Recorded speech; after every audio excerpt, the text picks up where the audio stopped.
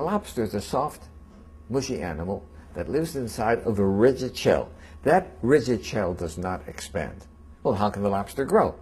Well, as the lobster grows, that shell becomes very confining.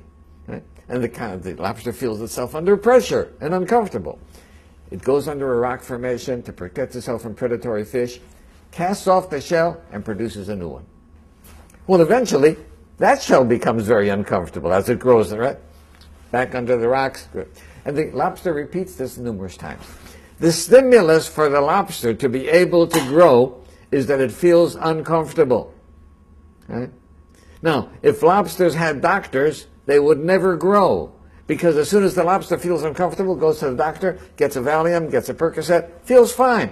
Never gets off its shell. So I think that we have to realize that times of stress are also times that are signals for growth. And if we use adversity properly, we can grow through adversity.